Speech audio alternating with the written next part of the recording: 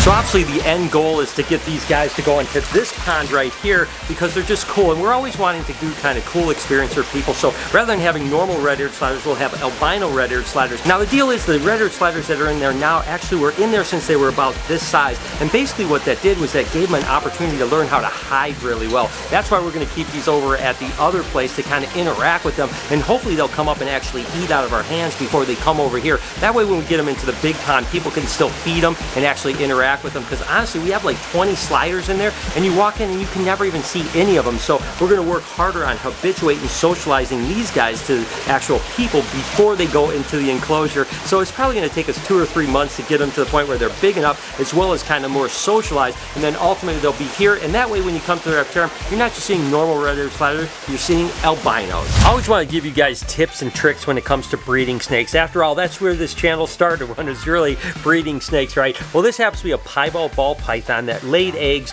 the 12th of May, right? So basically what we do is during the summer months after they lay, we basically just maintain feed them. So we want her to get back up to body size. You can see she looks good. She doesn't look fat. She doesn't look skinny. She kind of just looks like average, right? So we'll give them maybe 1 rat a week, that type of thing. Now this time of year, they start to really ramp up, right? So they'll go from 1 rat to sometimes 2 rats a week. Now we don't want to power feed them yet. We're just gonna kind of increase that food by a little bit. Start to get that feeling like, all right, breeding season is coming. And we'll do that all the way through September and most of October. Once we get to the end of October, then we start really pushing food to the females, right? We're going to want to probably double or triple the amount of food. And then in November, we start introducing males. The idea is to food cycle. So basically what you're doing is heavy feeding during the winter when you're breeding them, then maintain feeding them through the summer, and then slightly increasing the food in the fall time. And that's the way you can actually get the animals to ovulate. So these girls are about ready to start taking off. Continuing hatching baby ball pythons, and I was so excited about this clutch hatching out here. Remember when we cut the actual ghost clown clutch or possible ghost clown clutch, and there were some ghosts? Well, guess what? They hatched out. Look at that. These are, again, double recessive mutations. So this is a hypo clown, the first ones that we ever produced, and believe it or not, it turned out to be a pair of them too. So that is absolutely incredible. This is actually the little girl right here. Has some really interesting color and pattern on her. Love that. So I don't know, I probably will keep the pair. Not 100% sure. We did actually end up hatching 2 clowns that are het for ghost as well, which is pretty cool. And then a couple double het ghost clowns here. So again, a first time for me here.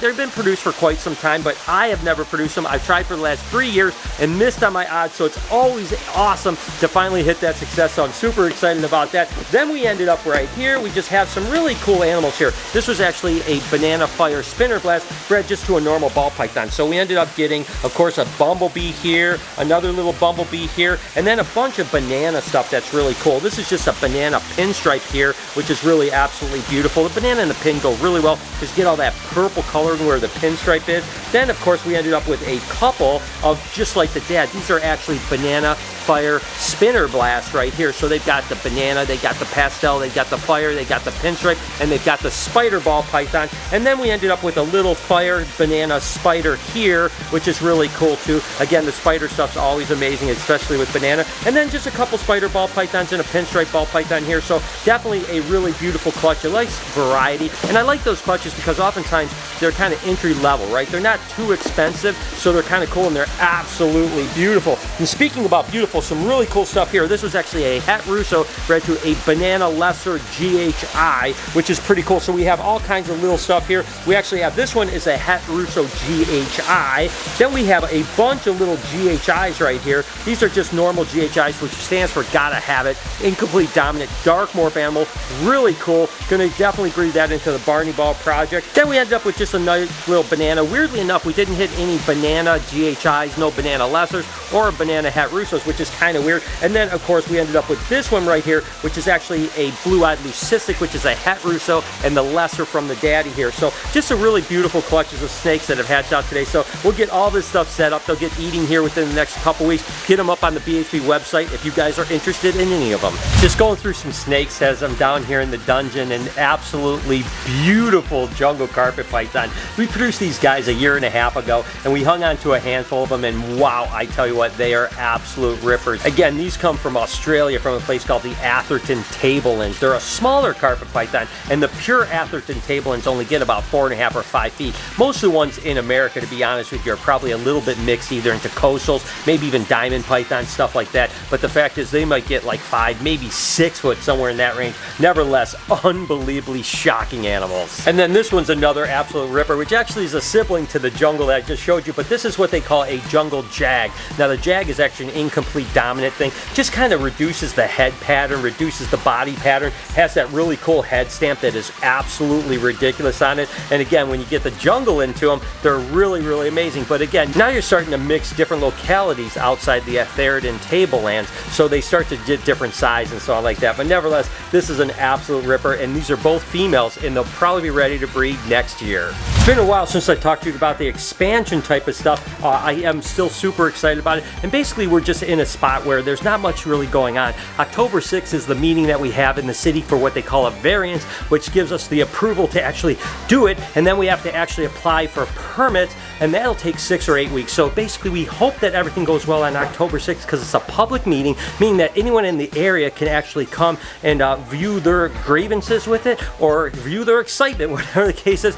And then I think it's a 7-panel commission, so we have to have at least 4 of the 7 people vote yes for us allowing to do it. Like I said, all things I've heard from the city seem like they're super excited about it, so I don't think we're going to have a problem, but it's always a little bit nerve-wracking. And then we go and apply for the building permits, which will take 6 to 8 weeks. So sometime around the end of the year, we'll get the permits and everything back. Then we can actually start to figure out where we're going to break ground. So we're still working on it, guys. Just wanted to give you a quick update. By the way, thank you for everyone that donated on the GoFundMe. I'm I'm going to put a link in the description to all the GoFundMe pages. Feel free to go over there and check them out. All your support means the world to me. Thank you for all the people that have already donated, and thank you to the people that are going to donate. It really does help this project move along. But listen, it's still hot and heavy. We're just in a waiting period for a little bit longer. The last couple years haven't been very good to me when it comes to rainbow boas. And the truth is, it's just kind of me missing the season the way I should breed them. I used to breed rainbow boas every single year. So this year I'm really committed to getting rainbow boa babies again. And this happens to be a leucistic rainbow boa. Absolutely wonderful animal. He fathered a bunch of litters a few years ago. Then the last 2 years I've just struck out. And like I mentioned, we're beefing these animals up and getting them really ready for breeding season this year so we can have a super successful 2022 with rainbow boas. And then we actually have a T-positive albino rainbow boa. Now this is a male here. Woo! And he's just about ready to breed. He's a feisty little monkey. Some rainbow boas can be a little bit nippy, but most of them are actually pretty darn cool. But I love the T-positive ones because they have that kind of purplish brown look to them, have a little bit of the purple ring still kind of showing through. Absolutely amazing. This will be the first time we ever tried to breed these, so hopefully this male will get a little bit calmed down, number one, and hopefully will produce some babies. And then of course we have the T-negative albinos as well, which I absolutely love. I mean, look at how beautiful that is. Again, this is another male that will be ready to breed this year. So hopefully we'll produce some T-positive albinos, some T-negative albinos, and some leucistic rainbows this coming year. Definitely absolutely amazing. And we also work with the hypos as well too. So rainbow boas, hey, I've got to get it this year, and I'm going to put a lot of effort into it because I miss producing these little monkeys. I'm ready to You ready to unbox? unbox? Okay, we've got something. Hey, hang on. This comes from Europe first off. Well, I'm not sure Europe. It's international. So I shouldn't say it's Europe, but I think Legal. it's listen. Chocolates. Do you think it's chocolates, or do you think it's something that's broken? Chocolates. Chocolates. Or marbles. Or marbles. Okay, we got, let's see, a bag inside of a bag. That's always a good start. I thought I was unboxing. This is Amazon. Oh yeah, you're here. You unboxed that. Wait a second. What? How is this like an old label? Like maybe this has been out there forever. 3 years old, 2017. Does it say 2017? Okay. Let's go. You're unboxing it. Okay, go. I was just Okay. Whoa, there's two things. I don't know what they are yet. Ooh, Soul Cafe. Lori, I'm Lori for today. You're, oh! This is actually our friend Jane, actually British-born Jane. We got more beads. She ended up, and she's, oh, this is cool. Oh, look at that. Oh, that's dope. I like it. Gleaming. I was getting a little bit light on the actual, you know, jewelry. I know you were running around real quick recently. Yeah, so thank you, Jane. I appreciate you. That got here quick. She said she was sending it like last week, so. Wait, let's see what they do. Oh yeah, these You are got like Tiger's Eye on yours. Tiger's Eye. Let's see what the gemstones provide. All right, let's see. This stone provides good luck, wealth, and courage. Oh, good. I want that back. No, I need the good luck right now.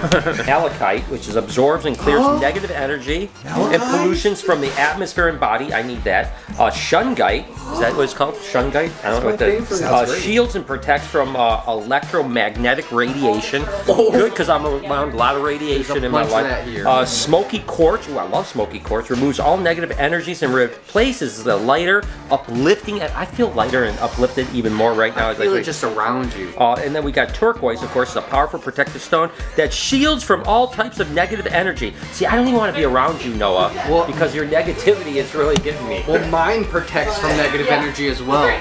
It's like we can't be together. But is that a double negative? Yeah. It just now attracts negative energy. Now we're just like... Thanks, Jane. We appreciate you. Hope you enjoyed today's video. If you did, can you do me a favor? Can you hit this playlist right over here? 1 or 2 videos would mean the world to me. You know what else would mean the world to me? Right over here. Hit that subscription button. Turn your post notifications on. Have an absolutely wonderful day, Reptile Army. Remember, be kind to somebody, and I promise I'm going to see you in the next one.